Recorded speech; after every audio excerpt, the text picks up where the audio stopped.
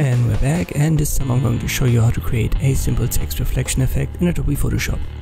At first we obviously need a text, so let me use the type tool and I type in reflection. You can use any font you wish. I use Castro Ultra FLF and I press Ctrl T and I resize that. I hold Alt when I do so. Then I press Ctrl A and I center it while I have the move tool selected with the top menu. Alright, that's a good starting point. Make sure this text layer is selected and press Ctrl J to copy it. Press Ctrl T for the copy.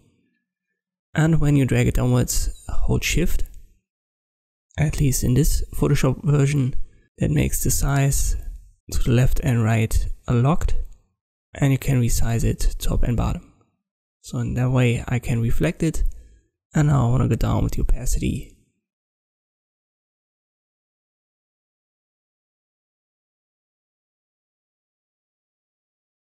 And I use the move tool and the arrow keys to reposition that slightly. Now we want to add kind of like a fade effect, and the best way to do so is to use a layer mask for this text layer. Then use the brush tool.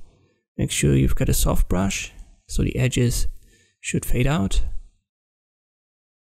And then just drag it like this with a black foreground color.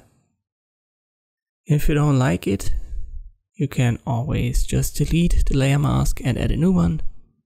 So right click on it, delete layer mask, click on the icon again, and then add maybe a fade that's a little bit softer.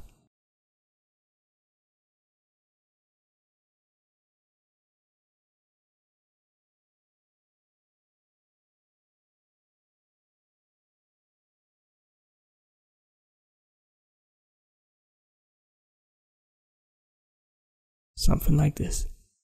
And this is how you can create this simple text reflection effect in Adobe Photoshop. Thanks for watching and I'll see you next time.